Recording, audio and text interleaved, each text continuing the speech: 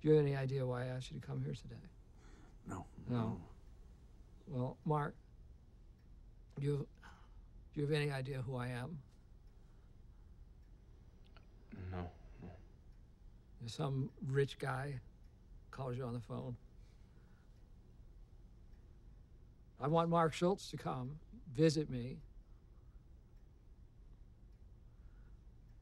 Well, I'm a wrestling coach, and I have a deep love for the sport of wrestling. And I wanted to speak with you about your future, about what you hope to achieve. What do you hope to achieve, Mark?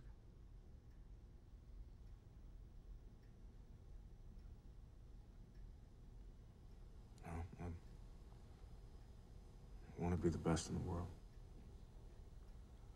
I want to go to Worlds and win gold. I want to go to the '88 Olympics in Seoul and win gold. Good.